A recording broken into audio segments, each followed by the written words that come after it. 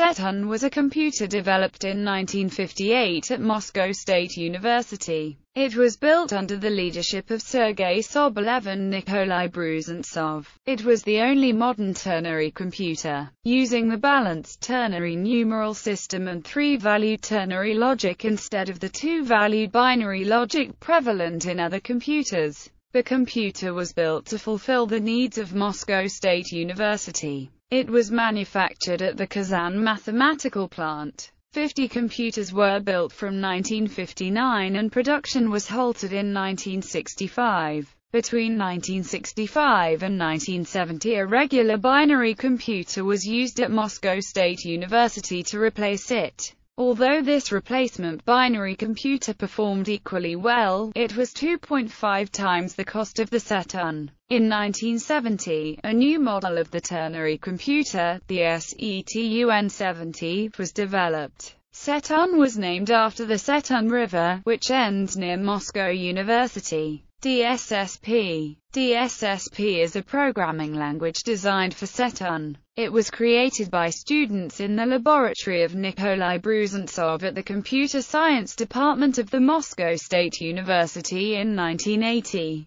The 32-bit version was created in 1989. DSSP is similar to the fourth programming language. Both are examples of stack-based languages. The underlying ideology of DSSP was to reduce the semantic gaps between the human interface and the computer system. One principle was that there should only be one language to control and use the computer. Another was the principle of one word of text, one word of machine code. DSSP's structure stays very close to the actual machine. It uses reverse Polish notation, a stack-oriented form of calculation. The first document in English regarding this obscure language distinguishes DSSP from fourth in the following manner. DSSP was not invented. It was found. That is why DSSP has not versions, but only extensions. Fourth is created by practice.